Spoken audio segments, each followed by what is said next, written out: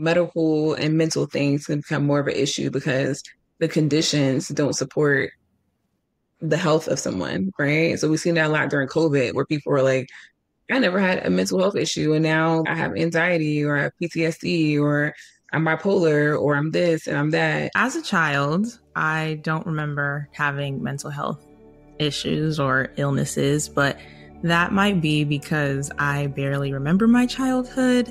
My personal struggle with mental health began to unravel further after I gave birth to my first child.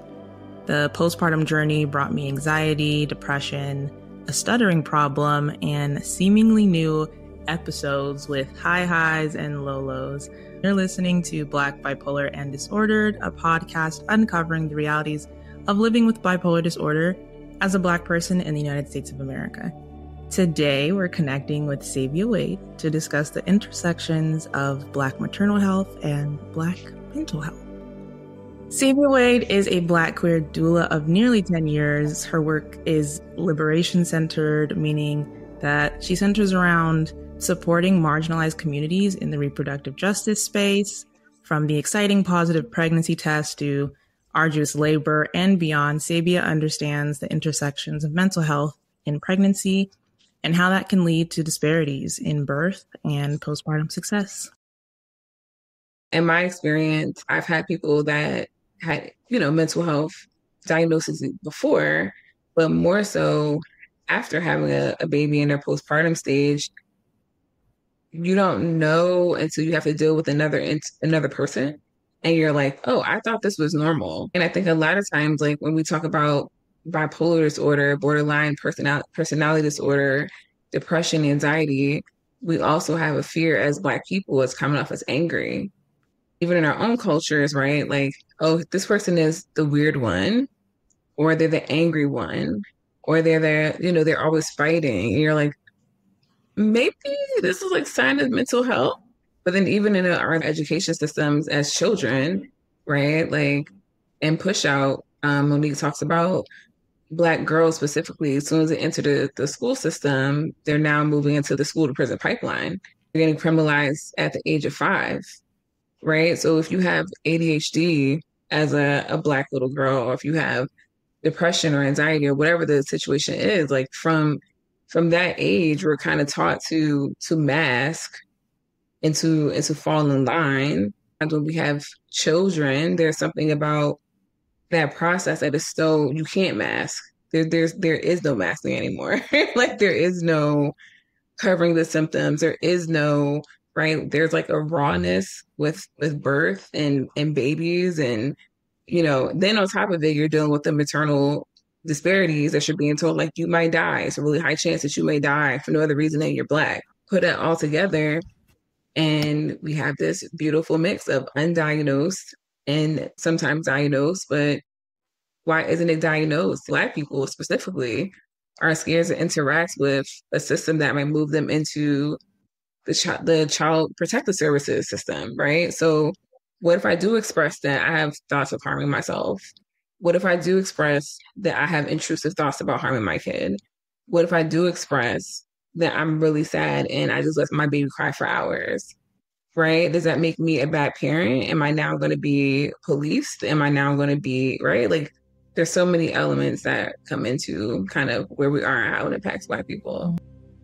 Needless to say, she has been an excellent companion for many birthing people and postpartum experiences.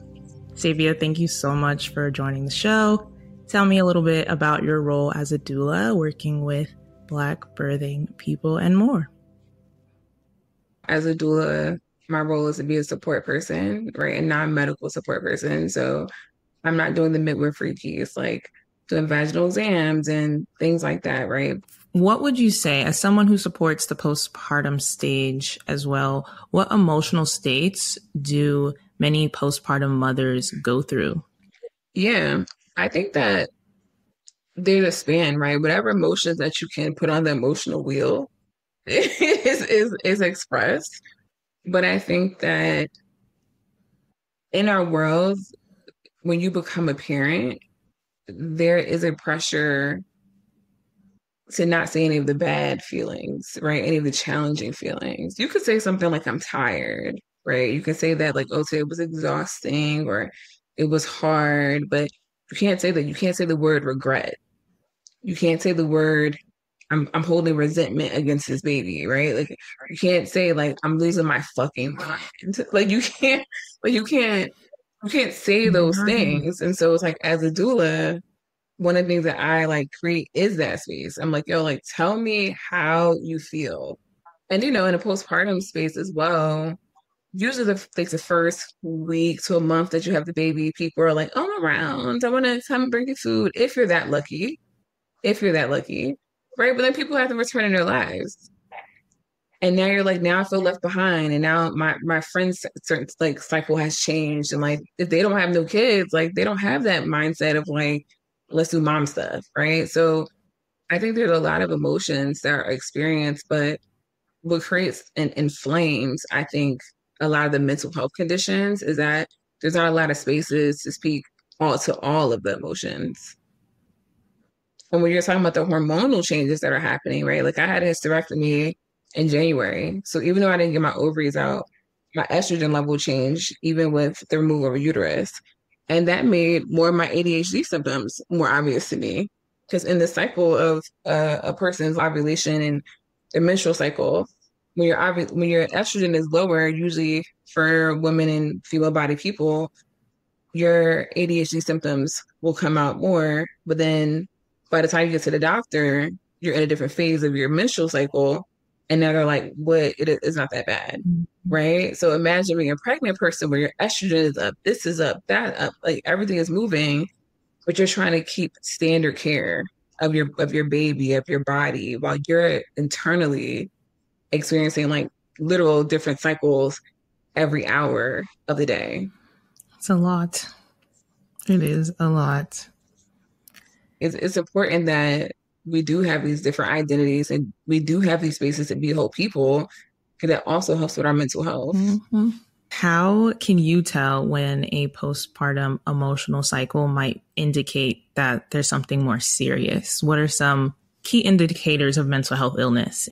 So I would say for me as a doula, I get a specific insight that most people don't get because when I'm working with the client, I'm learning them prenatally, right?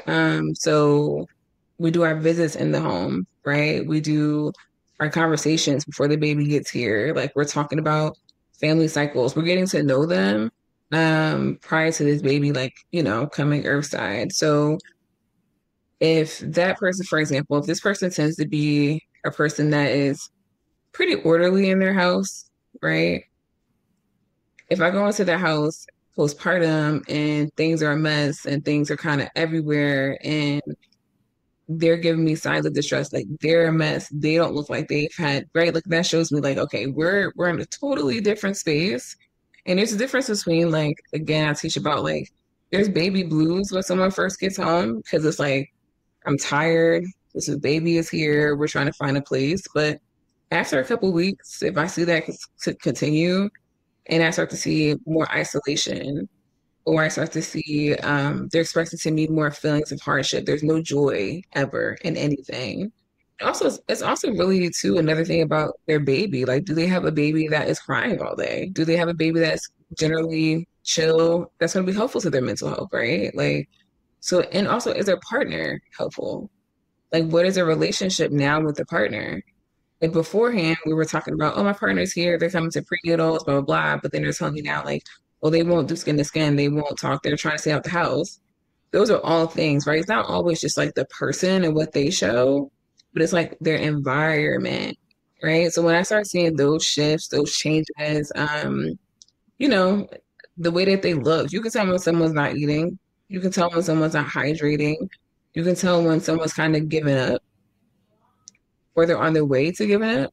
Or sometimes you see that they're overly active, right? Where like you come in the house and they're trying to like clean everything. You're like, what are you? What are you doing? Sit down. What's happening? Because sometimes that's a way to get away from what's happening in here. It's going to be overly active, right? So it's like those little things sometimes. It could look different. But like I said, I think that doulas have a different, our model of care is different.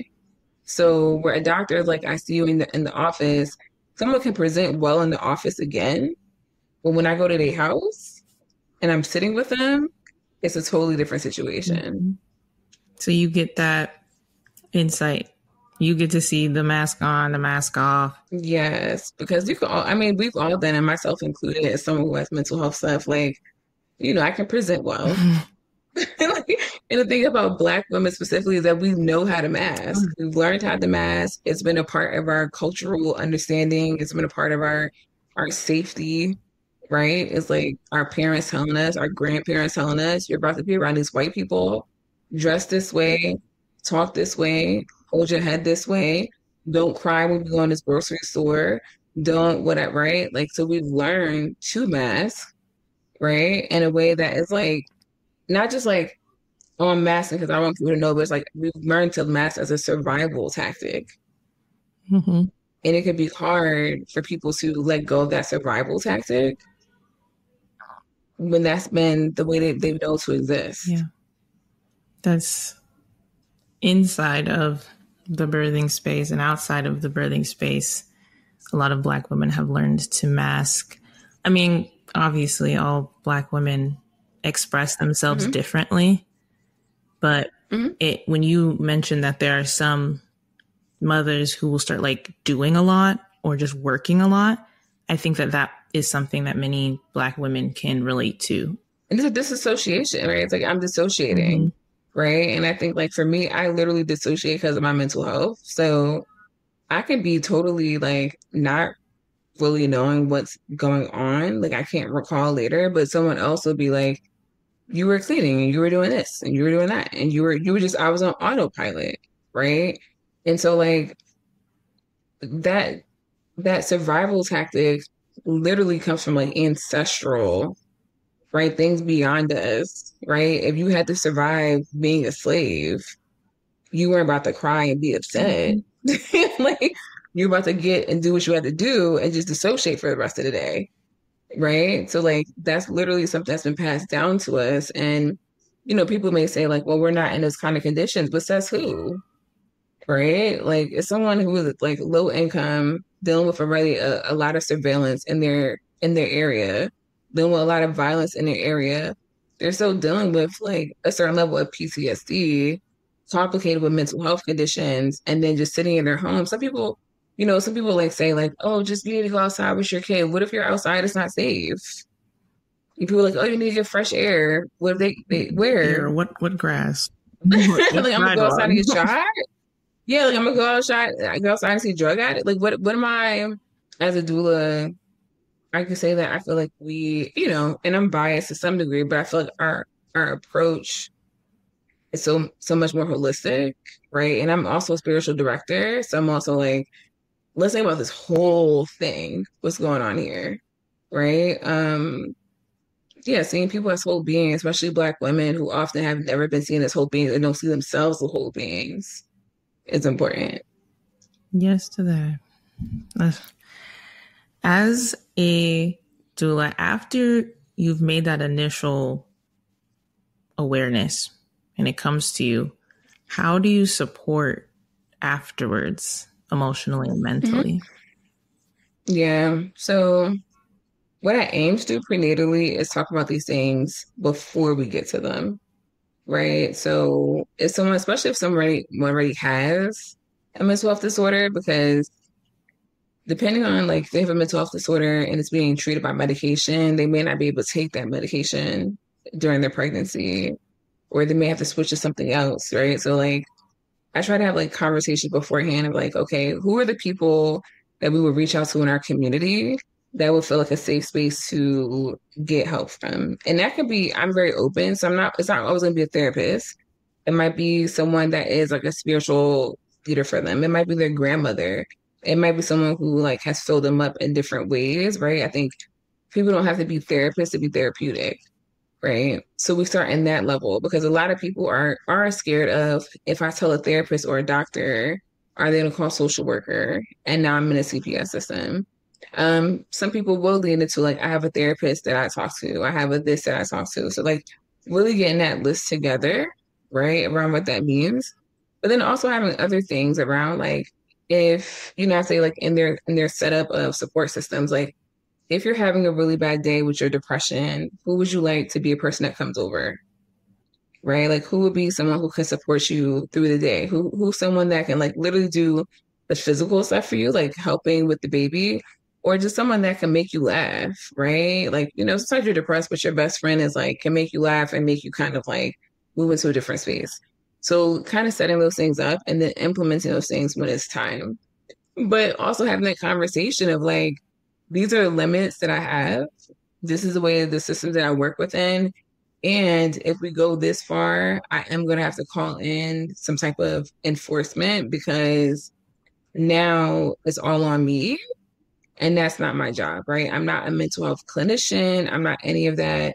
So just implementing those steps that we talked about prior to and making sure that we have set up like safety people for them. And sometimes the truth is that people don't have safety people, right? So just trying to navigate that as best as possible.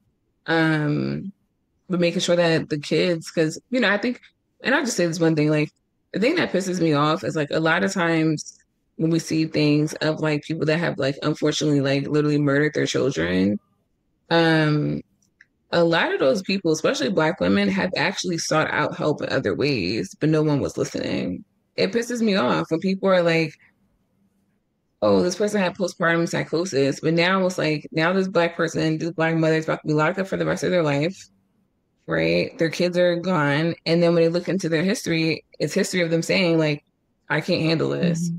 I can't do this. I can't, whatever. Like, it's too much for me, my mental health. Like, going to physicians, going to like people that like have some type of whatever. And it's like, I don't think we have enough systems in place for that situation. It comes down to community support and community care as well. And it's like the systems, like where are they? What advice do you have for Black mothers, Black birthing people who want to keep their health intact to protect themselves and their family? So I would say one thing on my mind is like really get clear about who your support system is. And I think that a lot of times people, when you say support system, they're like, oh, I have 20 people because I know 20 people. And I'm like, that doesn't mean you have 20 people of support, right? Like that might mean that you have 3 people out of that 20 that's really ready to jump in, do the things, right? So really getting clear about that. I would also say to set up prior to having a baby, set up systems. If you feel like there's a possibility, or it's not even if there is a possibility, like find a therapist now, right? Find a psychiatrist now.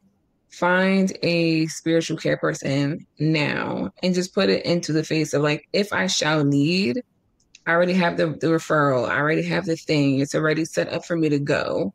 Because like, the way our medical system works is like when you need it, it's gonna take you 1,000 years to get to them. Mm-hmm. And it's like in between that time and next time, like what could happen in between that time, right? And then the other thing I would say too, especially for Black women and Black working people, is trust yourself. If something doesn't feel right in your body and your mind, I think we have been so gaslit. Like we literally are coming from a system where they were literally writing in books in the 2000s, Black people don't feel pain, right? Like, so you have to believe yourself. If there's something that does not feel right to you, that's a lot to do with the maternal mortality rate. Is like people are having postpartum eclampsia, they're having infections, they're having this, or having that.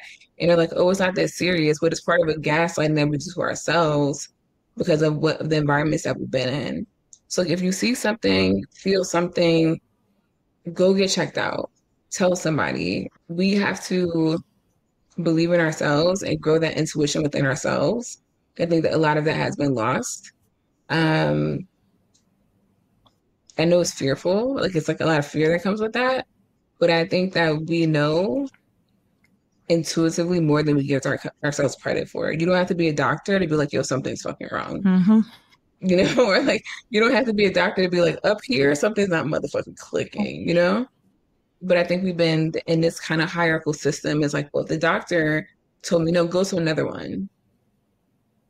Like when I had my fibroid, I had to go to 3 doctors in a week for the third doctor, who was a doctor of color, to tell me, you got something going on here. Everybody else was dismissing me. Oh, it's a this, it's a that. Just go home and take some pain meds. And even if you're in the actual birth space and you feel something where someone's ignoring your stuff, like fire them. You can fire someone as you're in a process of birth. I don't want to work with this nurse anymore. I don't want to work with this doctor anymore. I'm saying things and I'm not being heard. We have to learn how to advocate for ourselves. And I know it comes with a lot of fear because we don't want to be seen, the strong or the angry or the this, but it's literally life or death. And it's like, if I have to choose to be seen as angry, but I saved my life, I'll be an angry bitch. Period. Right? And like get a doula if you can, obviously. Get education, childbirth education, get, postpartum mental health education. Like just do things to inform yourself because no one knows you like you and no one's going to protect you like you. Absolutely. To everything that you said. Thank you so much. I mean, I personally resonate with the need to advocate for self as a Black person who gave birth. It is so essential. I mean, I ended up switching from an OB to a midwife, and it was very beneficial. So, Amen. Thank you so much. Today we heard from Sabia Wade, a liberation-focused doula, birth worker, and more on the ways birth can impact mental health. Next week, we'll dive into the historical narratives of the Mad Black Woman and how psychology played a role in the development of the colloquialism. Subscribe to get all of the updates. I'm your host, and you've been listening to the Black, Bipolar, and Disordered podcast. I'll see you next time.